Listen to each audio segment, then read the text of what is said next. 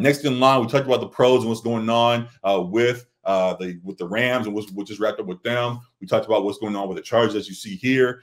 There is some big news going on in the college world. We'll start with our QB at USC. Caleb Williams just announced for the draft officially. We've been talking about it for some time now. It seemed like it was destined to happen, and he finally made it official in the last couple of days. I'm very excited for him. Just now our full thought with him officially declaring. I guess I'll ask you, as I asked on Twitter, where do you want to see him go amongst the top teams in the draft? Do you want to see him go to the Bears, that we discussed before? You think the Commanders are actually the right fit, or so a team trade up as could be a very real possibility? Man, yeah. When you posted that question, I didn't even answer because I was honestly like, I don't even know. Like, I think all these teams could like benefit from having him. I was just thinking about like the Commanders you mentioned, like finally having their guy like at quarterback, but they've also like had rookie QBs who they kind of thought could be the guy too. So it would be great for Terry to finally have that QB that's can get him the ball on a consistent basis and make all the throws. But who knows? Maybe it doesn't fully translate for him too, and maybe it's a similar situation with the other rookie QBs. But and then the Bears having missed on Mahomes, having an opportunity to bring in a Mahomes. What was some of the scouts saying? He was elevated Mahomes or whatever. He was more refined. More refined Patrick Mahomes hybrid. Yeah, all the crazy comps he's been getting. So with those comps, maybe they don't want to miss out, like on Mahomes like a second time as they did previously. So I guess to that point, I guess we're already kind of confirming it. What do you actually think of Caleb? Do you think of him actually as a very high quality quarterback, or do you think he's kind of overrated? The thing is, I don't know where exactly he's rated at this point, because like he's taken a lot of some criticism, at least after this final season at USC. But it was it felt like more of a team thing, like not solely on him. He had some bad play, but it was more of a team defensive thing. This team was constantly giving up 50 points. He's constantly being in shootouts. I think he's a really, really talented. The arm talent is there. The maneuverability in the pocket and ability with his legs is great. So I think he really can be. I think there are some things that he has to refine. He's not the more refined Mahomes, but I think he can be a really, really talented QB in this league. I don't know that he's the generational talent that he was kind of touted as, like in his Heisman year. I don't know if I see the type of like the CJ Stroud type of breakout season out of him. Like I think it's somewhere in the middle of CJ Stroud and Bryce Young. Like I don't think it's as bad as Bryce Young. I don't think it's as high as CJ Stroud kind of thing. I think it's somewhere in the middle there. But yeah, I don't know. What do you think as far as where you'd like to see him go? I think very highly of him, to be honest with you. I'm a fan of his. I necessarily I think highly of him, but I don't think as highly as you said the people have, where it's the grand. Like I think he has proper praise. Like he's #1 pick and deserves the attention, and he's that guy. But when folks start saying, "Oh, he's the Mahomes hybrid," I'm like, all right, hold on. He's great, but not that far. In the era, as we see, of quarterbacks, where we now are defining it with the game manager versus the game changer and things like that. I think he can be a game changer. Yeah, he definitely can be a game changer. He definitely understands how to maneuver once plays break down, which, as we saw for a few teams in the last first round of the playoffs, some teams are not able to do. We saw Tua and others like that. Once that first second read kind of broke down, they were just like, I'm just throwing out of bounds. Like, I don't know what to do. So Caleb has shown on multiple occasions. Cool. We'll get to Tua. We'll get to Tua. Yeah, we'll get to him for sure. But just saying, as a guy who can make something out of nothing when you need it, especially for a team that when he gets drafted early, most of those teams are going to need a guy that can do something like that. I think he definitely can make that work. And I'll be rooting for him wherever he goes, even if it happens to be the Patriots or whatever. But yeah, he definitely won me over as a fan in the last couple of years, and excited to see what's meant for him. And yeah, I think highly of him going into this draft for sure. Did you say like where you'd like to see him? Oh, where I'd like to see him go? I'll be honest. I would like to see him have at least some support. My God, I know Washington has a couple pieces there. They do. Chicago. I guess the interesting thing with Chicago is we have talked about them a couple of times now. If Chicago becomes the piece, that means Justin Fields is gone. There are a lot of rumors that now circling that if Justin Fields is gone, they can end up trading him to the Falcons for the 8th pick, which you can see here. So if you now have Caleb Williams at the 1 spot, you have the 8th pick and the 9th pick. You can add some receivers there to get him the support that he wants. You can get a lineman, a receiver and a lineman, however you want to do it, to get him some support going into his first season to really get this thing going. So Chicago, I guess, would be top of the list if things play out in that regard. Beyond that, for just one, I think an interesting one, low key. I know they already kind of have a quarterback, but we just saw the injuries last year. Not the Giants, actually Minnesota. I think him reuniting with Jordan Addison, him being there with Justin Jefferson. I think that's Hawkinson that's there as a receiver, as a tight end there. So I think he actually got hurt, but just saying they have some receiver pieces there and have desire. In that scenario, they'd probably trade up, right? Because I don't know if he's available 11. Of course. So if somehow they pulled that off, that was something that caught my attention. Yeah, there's other squads in the same kind of boat.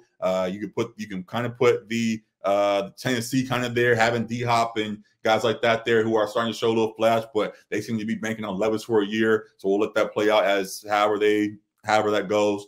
But of the top 12, top 13, 12 or whatever, Minnesota caught my eye a little bit, though I know folks have kind of been convinced again by Kirk Cousins, even his gear not playing, that he could be the guy again. So we'll see. But beyond the top 3 or 4, they stood out to me there. So yeah, we'll see how that goes. Yeah, I guess to that point of top 12 or whatever, like Denver, same thing with Minnesota. They'd have to trade up, but it would make sense if they were to want to get their QB as well, because obviously it's not going to be Russell Wilson. I don't think it's going to be Jarrett Stidham either. So no, maybe they make a move up there. But I agree with you, because I'm glad you mentioned about Justin Fields, that it has been heavily rumored that, and he made comments in post game of his final game like he was going to be gone as well. Right. So it seems like they are maybe positioning for a trade of Justin Fields, and in that case, it would make a whole lot of sense for them to draft Caleb Williams.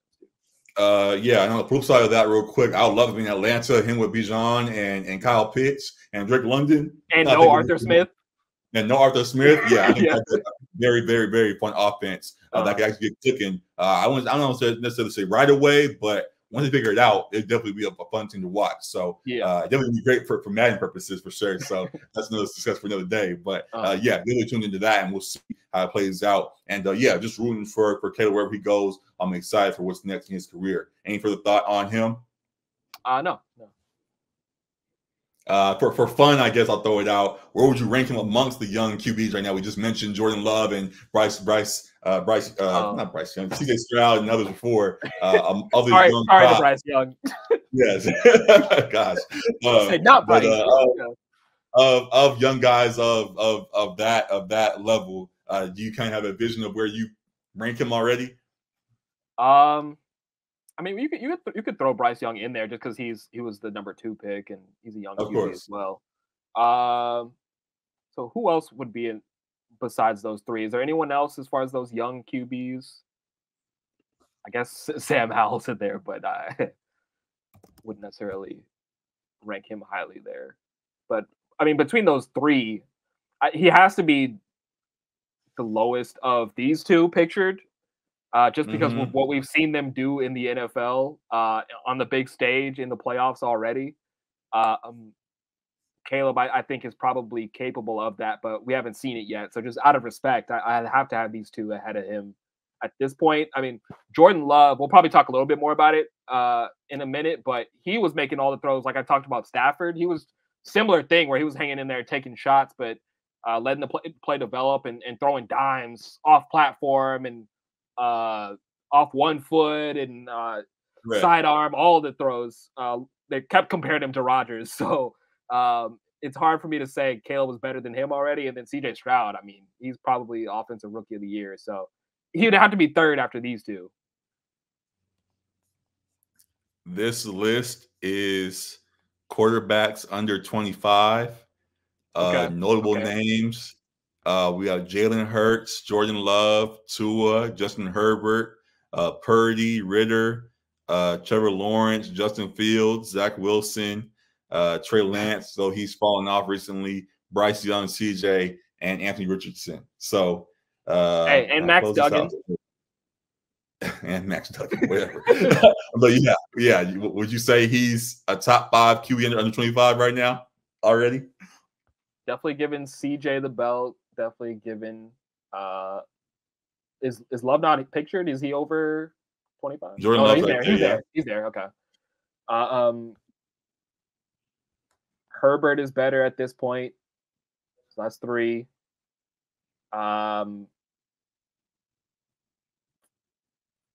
You taking him or Purdy?